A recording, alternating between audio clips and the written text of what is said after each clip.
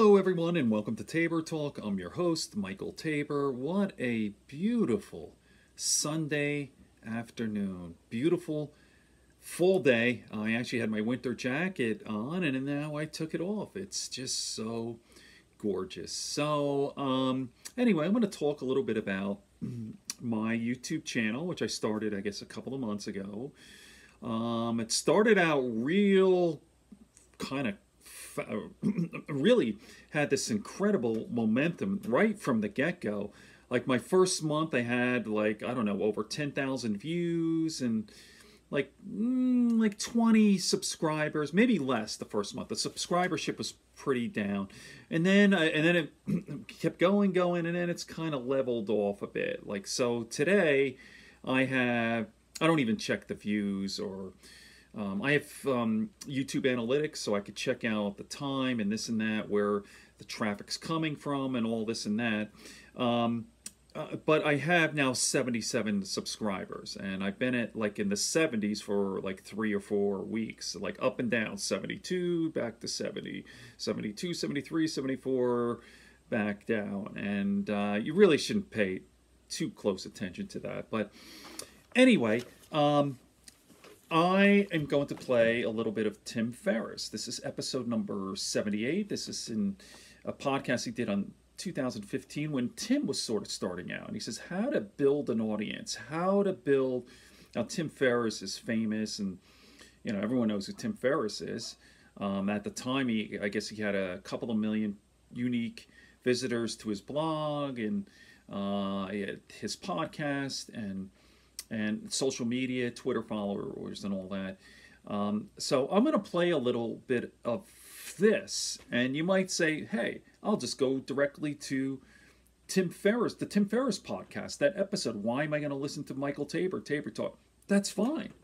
That's perfectly fine with me. Okay, I'm not going to play the whole thing, but just a little bit of a clip here. Here's another thing I thought. I was talking to my wife, Madeline. Well, let's just say this thing takes off, right?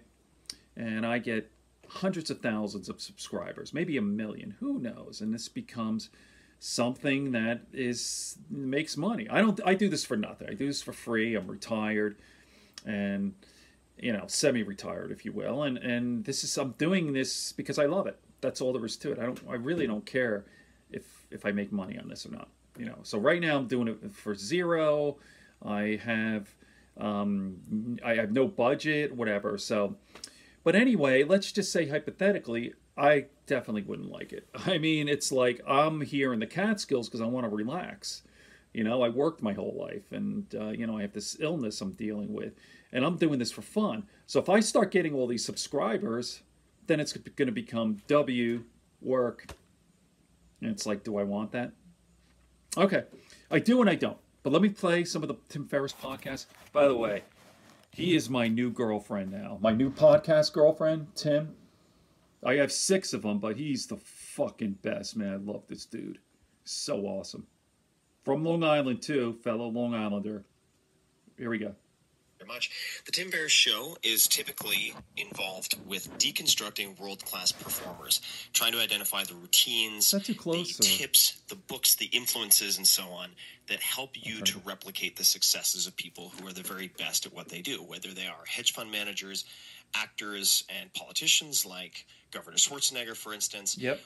Musicians like Mike Shinoda. This is like a half-hour solo from Tim. I'm not going to play the whole thing, just a little bit so you get some of the good points. Now, every once in a while, I do a Q&A format where people will vote on questions, submit and upvote questions, just like you have in the past week or two. So several thousand people voted on questions, and I have the top 10 to 15 that I'm going to tackle. I'm going to show you what I do. I have coffee in the next short stint, and I have the short period that we have together before I have to take everyday CBD oil.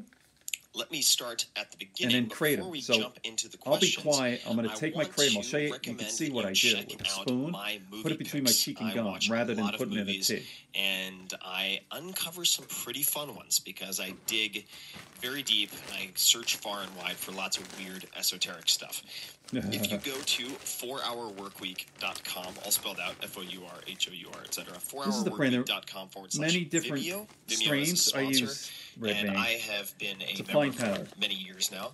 If you go to 4hourworkweek.com/Vimeo, you can find some of the movies that have been amazing for me, inspiring, game-changing, or in some I love cases, Tim, man. life-changing. He loves There's movies some just like really, me. You know, he's really talking about film. impressive movies. And before I've spoken about, for instance, a science fiction short called See? World of Tomorrow, which See that? was the winner of the Grand Jury I Prize just- at Sundance for short films, and is just a really thought-provoking, intense 16 minutes or so. I've mentioned Waking Up with Sam Harris, which is actually a lecture and effectively a class, which is the perfect tool if you want to explore mindfulness and meditation. And for those of you who have listened to a lot of these podcasts, you know that perhaps 80% of the top performers all have some type of meditative practice, and it can differ.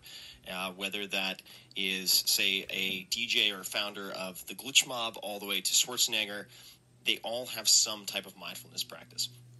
Then you have the Act of Killing, which is probably the most brutal, innovative documentary I've ever seen, and many more. So they have just about anything you can imagine, from documentaries on the revival of manual work through motorcycles, which is super cool. You can check that out. A breakdancing documentary. And the one that I want to highlight today is a very short film called The Lady in Number 6. And The Lady in Number 6 is an Oscar winner. It is a short about Alice. Now, Alice is 109 years old and the world's oldest pianist and Holocaust survivor. And this short film is really mind-expanding for me, was mind-expanding for me in a number of respects. It just shows the importance of mental framing and also how your perspective can lead to happiness or resentment at any given point in time. And there are a number of people in the film who appear besides Alice, and you can look at their demeanors and the contrast in perspectives. It's very, very interesting. But 109 years old, very, very sharp still, moving around, playing the piano every day. Incredible. I found it a really enlightening and I love stories like that. Tell you, a 109-year-old woman playing it's only, the piano. 20 to 30 minutes long. So fucking inspiring. The name again is The Lady in Number 6. You can go to 4hourworkweek.com/Vimeo, and I will be continuing to add movies to this page. They are not affiliate links, but I do have a discount for you guys for any of the films that you might watch, so you can check that out. But the subtitle is Listen to the Secrets for a Long and Happy Life. So The Lady in Number 6, check it out. It's short, well worth the time. Go to 4hourworkweek.com/Vimeo. All right, now, moving on.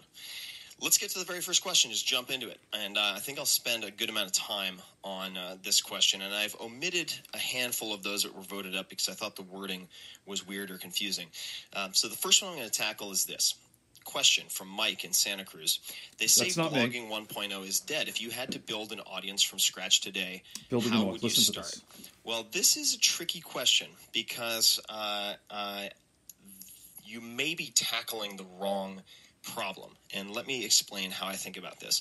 And just to put things in perspective. So I have a number of platforms. I obviously have the blog, which gets somewhere between, 1 and 2 million unique visitors per month. Then I have my Twitter and social. Twitter alone gets, 1.3 million or so in terms of followers. And then the podcast, which is hundreds of thousands per episode, and so on and so forth. So I've tried it all, right? I've played around with any platform you can imagine, and I live in Silicon Valley and invest in tech. Here's my perspective. So I'll answer your question somewhat directly and literally first. There is always a market for high quality, and there's always a market for long form. Okay, I'm going to recommend a couple of resources right off the bat. There's always a market for high quality. There's a book called Small Giants I would recommend that you check out. And this is to say, if you offer the best of anything, you can charge a premium, and your customers will tend to be very high margin, low headache customers. So you could, say, produce the best cigar in the world, or even in the top 10% and charge hundreds or thousands of dollars per cigar. You could do the same thing with leather pants. People like Sheryl Crow and only make a couple of hundred or even fewer per year and make hundreds of thousands or millions of dollars per year. That's actually an example. That's so crazy, Small Giants. Right? But it's true. This is related to long form, and that's how I interpret blogging 1.0, is writing blog posts and then having comments on those posts. There's always a market for long form, and people lament the death of long form, the death of this, the death of that. Oh my God, TV is going to be the death of radio, and podcasts are going to be the death of this, and this is going to be the death of that. And it makes for very sensational headlines, but telling you, that's why I'm in shape.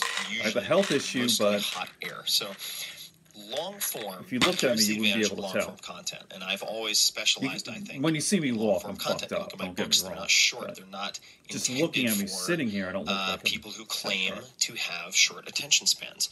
And many of my blog posts are 15 pages long, 20, 30 pages long if you print them out. And the reason I approach it this way is because if you're building an audience, and I'll come back to that aspect of your question, the most labor-efficient way to build an audience over time is to have evergreen content. So I write long pieces that will be more valuable from an SEO real estate standpoint 2 years from the date I write it compared to the week it launches, if that makes sense. SEO stands for search engine optimization. To look at my I'm back sure you catalog people know and the that, stats, I'm on WordPress VIP. If you were to look at my stats, I'm learning myself. I'm not good at all. You would see that my most popular posts. I don't even think about it. I just turn the recorder on. I'm not good at production. Per month. I don't think about it at all. So this is for me, really. That's very much by design. I'm not upset by that because I fully expect that some of the articles I write this year, for instance, my post on practical thoughts on suicide, which is a very intense post, I expect that will continue to gather steam and be spread around and shared, and a year from now it will be right in the top 10 rankings, which is very important to me. So the question you asked, though, has is a multi-layered question, and there are a lot of assumptions built into it. So if you had to build an audience from scratch today, let's examine that. Why do you have to build an audience at all? Now, the belief right now is you have to be on social, you have to be putting out content. I think that's bullshit. You don't have to at all.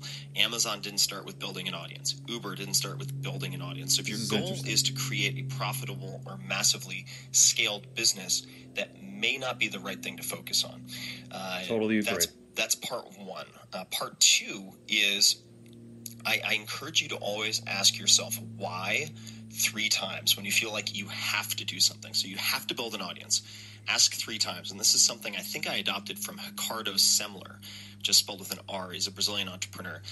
Asking why 3 times. So why do you have to build an audience? Well, and you might say, because I have to have people to sell to when I launch my product. Okay, well, why do you have to launch your product? Well, because I want to build a business that allows me to the freedom, let's just say, to travel the world and have enough income to do A, B, and C. All right, let's take travel the world. It may turn out, once you ask why 3 times, that volunteering at a local embassy for your target country, like Sweden or someplace else, is the shortest path to getting to your objective, not building an audience. So don't mistake the intermediate signposts, or not even signposts, the intermediate steps that you've been told repeatedly are important as the goal itself.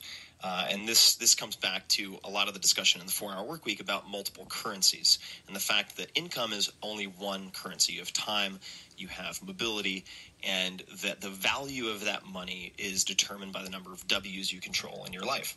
Where you live, what you do, who you spend your time with, and so on.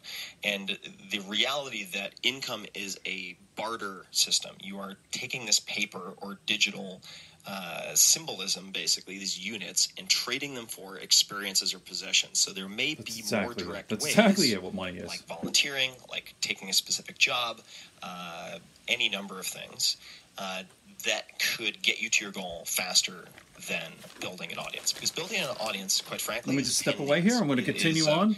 It is Enjoy. Not an easy thing, and it requires a very concerted, conscious, and well-planned effort. Okay, a couple of other recommendations. If you still decide that building an audience is the right step or the right place to focus, a couple of things I would suggest. Read the article 1,000 True Fans by Kevin Kelly. This is an important concept to grasp because you do not want to target the masses. Your objective should not be to build the largest audience possible. It's too vague. It will be too expensive in terms of cost per acquisition, even if that cost is measured in the man hours that you put into creating content. The least crowded channel is where you should focus. That's another reason why I prefer long-form content. The least crowded channel is still long-form content, whether that is print or audio. And that is why I am able to compete effectively, for instance, in the podcast realm, even though my podcasts are very minimally produced. I don't have a team. It's me and one freelance engineer and my assistant. That's it. But I can compete against podcasts that have many people and groups of people focused on producing a narrative. I don't have any of that. Because it's just me, myself, and I. I don't have an engineer. I don't have this an episode, assistant. of course, being an exception. I mean, an anomaly. A few other points. If you're trying to build an audience, the first place to start, and this is going to sound funny, is to look at your credit card statement. All right, look at your monthly credit card statements and identify where you are price insensitive. Okay, so you could have a specific highlighter for that. Let's just say they're printed out. Use an orange highlighter, red, whatever, for things that you are price insensitive about, where you could spend 3 or 4 times as much and not care. You should also break things into groups. Where do you spend $100 a year? Okay, so obviously you're going to have to divide some things or multiply them by 12. But what do you spend $100 a year on? What do you spend $250 a year on? What do you spend $500 a year on? And what do you spend $1,000 a year on? And if you're in a very high income bracket, then you can multiply those out, obviously. Okay, that's step one. And the price insensitive aspect is very important if you want minimal headache from the customers that you choose. Next, you're going to identify the subcultures that you belong to. What are the subcultures you belong to? Are you a CrossFitter? Are you involved with orienteering? Are you into role-playing games, World of Warcraft? Do you like particular types of movie? Are you into Japanimation? Whatever it is, identify 3 to 5 subcultures that you belong to that you understand very well.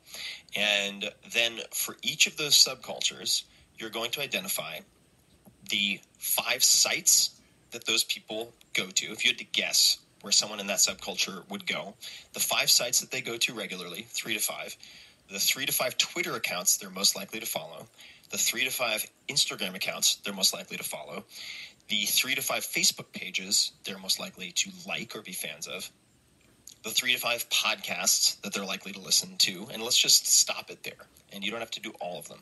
But spec that out. And what are you doing by following this process? What you're doing is defining yourself, your psychographics, your demographics, and my first recommendation is always going to be go after markets that you belong to. So when I launched the 4-Hour Workweek, my objective was initially, and the target is not the potential market. This is really important to understand.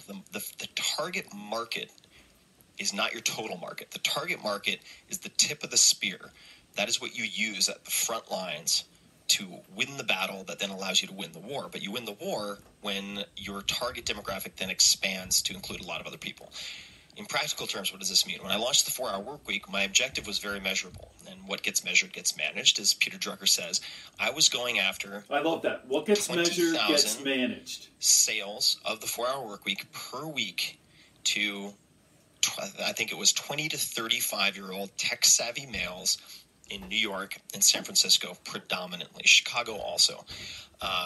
And I don't know what my demographic is, you know. Nielsen Book Scan, I had a good idea of what I'm would be here, necessary just to listen. hit the New York Times bestseller list. I knew what type of distribution I needed, hence the importance of Chicago and having not only sales limited to the coasts. And I also knew that I belonged to this 25 to 40-year-old, is that what I said? 25 to 40-year-old tech-savvy male demographic. Therefore, I knew how to appear ubiquitous to these people in a cost-effective way. So follow me. I knew that if I were able to get on at the time, say Gizmodo, TechCrunch, Gawker perhaps, and a handful of other sites, then... now, Twitter was nascent in this day, and Instagram didn't exist. But if I was able to appear at, say, 2 or 3 or 4 conferences that these people attended, I could appear as though I'm spending millions of dollars or being recruited by all these companies and publications around the world, when in fact I only was targeting a handful in a very concerted and surgical way. Okay? You're not trying to build the largest audience possible. You're trying to find your 1,000 true fans. So to bring it home, just review all this stuff. You're trying to find your 1,000 true fans who belong to Hello, everyone. So I was subcultures and just over there in the other markets you corner belong of the to, cabin. I so should that shut you up. can then design a Working out, doing some shadow product or boxing and service. jumping rope. That's They what I will be do. I price listen to these sensitive podcasts to. and I work out.